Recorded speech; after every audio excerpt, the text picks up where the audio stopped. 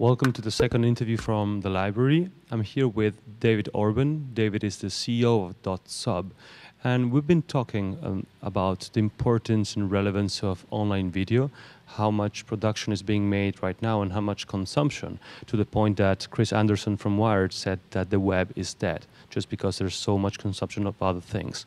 So David, what is the current situation of online video? There are a lot of types of content in the internet, and I believe really online video is the type of content that has the highest emotional bandwidth. You can read whatever you want, but when there is a narrator, there is a storyteller who is really passionate about his message, it will be the video that catches your attention. Cisco actually predicted that within 4 years, over 70% of the entire bandwidth will be consumed by video. So it's definitely a huge opportunity out there. And I imagine that all this consumption and usage of video generates a new challenge. So what is the situation? What is the problems that have arisen? If you have a handful of minutes to spend every day, the social signals coming from your network will enable you certainly to aggregate a few viral videos and see dogs skateboarding. But if you are in a discovery mood, then it is going to be much more difficult to find what you need. Video discovery depends on the quality of the meta tags. And today, the metadata around online video is typically very poor, based only on the title, a very short description, and a few tags.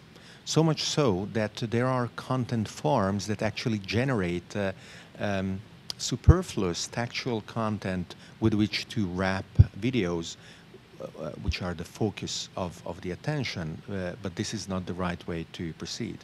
And what would be the right way so that we can find the content we're really looking for? As often is the case, the solution is within the problem itself.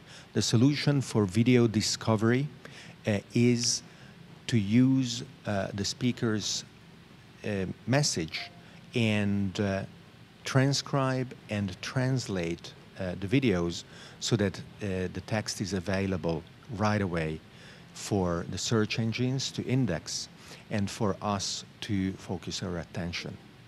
As an example, based actually on .sub's platform, we can look at TED, where the Open Translation Project used more than 6,000 volunteers to translate the TED videos in 90 languages. A huge success, where the users not only participate, but also then discover being able to concentrate on the very specific moment of the video that is interesting for them through the interactive transcript that you can look at just like a newspaper article and pinpoint what you want. And give me just a small tidbit about monetization. How can people make money with this? Well, .sub's model actually is based on crowdsourcing on one end and on professional translations on the other. So our enterprise clients taught us a lot about what are the right features and the right ways to proceed in offering these kinds of services. And our next generation platform will extend the advantages of global video discovery, distribution, and monetization to any level of video content owner, where people from all over the world will be able to participate as well. Thank you very much, David Orban from .sub. Thanks.